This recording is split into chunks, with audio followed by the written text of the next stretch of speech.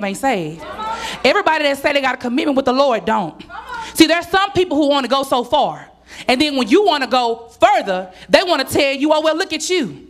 You think you holier than me? Oh, I'm saved too. Well, my Holy Ghost don't let me do the things that you're doing.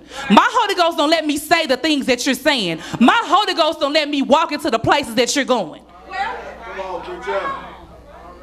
This untoward generation. This generation that says it don't take all that. And if you don't say it with your mouth, you say it with your actions. I'm going to dress how I want to dress. I'm going to do what I want to do because I'm my own woman. I'm my own man. I call the shots. I run my house. But the word of God says ye are bought with the price, and you are not your own. And it's a sad thing when we say we sanctified, Holy Ghost filled, fire baptized, and yet there's still little things holding on to us. I'm not for sure if I want to wear my skirt up here or down there. I'm not for sure if I want to sag. I'm not for sure if I want to pull them up. I'm not for sure if I want to show this. Just all this stuff. These little bitty things. Well, they don't see me.